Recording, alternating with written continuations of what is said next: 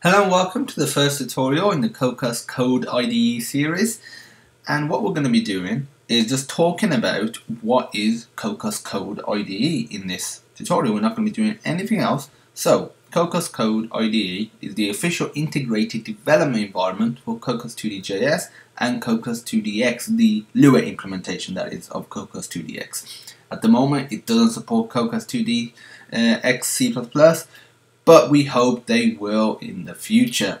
Okay, so let's talk about some of the features that makes this a great choice over existing IDEs such as Eclipse and Xcode, or just using something like Sublime or any other text editor. Why would you want to use Cocos Code IDE?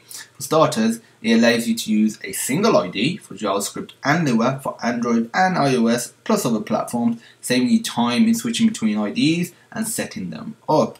Also, you can just get used to the one IDE instead of several different IDEs. This is great as it will save you time trying to do a simple task which you find easy in one, even though it might be easy in another if you're used to it, but because you may not use it as much. Because, for example, for me, I use Xcode mainly compared to Eclipse. So if I go to Eclipse and I try and do certain stuff, it takes me a little longer just because I use Xcode. But if there's a unified IDE, then that's good because you can just keep using that one. And also, another great thing about Cocos Code IDE, it's cross-OS compatible, so you can have it on your Mac, like we're going to be showing soon, and you can also have it on Windows, so you can switch between the different or the same IDE on different OSs, which I think is just amazing. So yeah, one of the things is you have a single IDE.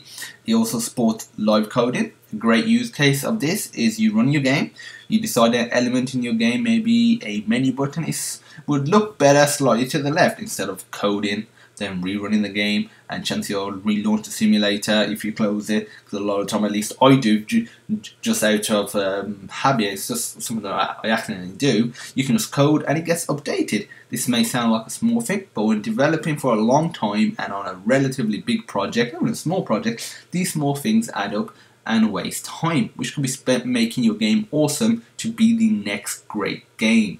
Okay, the IDE also supports one-click publishing to APKs and IPAs for Android and iOS respectively.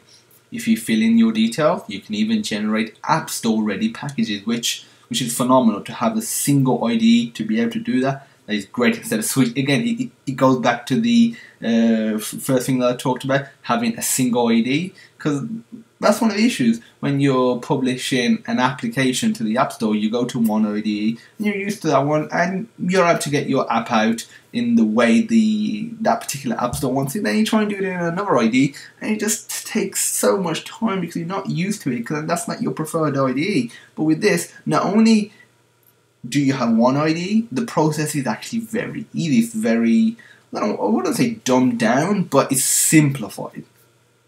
One of the major problems I've come across whilst developing with certain IDEs is that the IntelliSense is never the best unless I'm coding in Xcode and using Cocos 2D-X C++. So for Lua and JavaScript, what the Cocos Code IDE supports, it's terrible. For example, I've been trying to use JavaScript or Cocos 2D.js in Xcode. IntelliSense is not there, the formatting is terrible, so I use Sublime, and if I need to run an iOS project, I run it in Xcode. That's all I do in Xcode. Sublime, though, the formatting is better.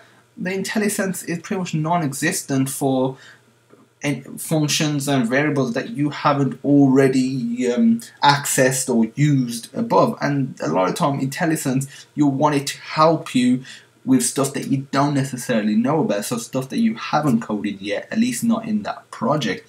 Fortunately for us, Cocos Code IDE has really good IntelliSense. Let's talk about some of its highlights. Auto-completion, which suggests what you are writing, and if it's correct or if that's what you want, you can click enter and save time. Code hinting, which is great when using resources, as it detects the resources you have and the file structure, which is great, and helps save time. So you can just be typing away, and if I have a resource called player_run.png, if I start typing in PLA, it'll come up with all the images or resources that start with PLA. Then can be like, oh, there's only 3 that can, maybe the player warp, play, run, I could just like click down, click up, click enter, and I'm all good to go. And I also know it's the correct name simply because it's picked up the name instead of me typing it and then missing one character out or changing it accidentally.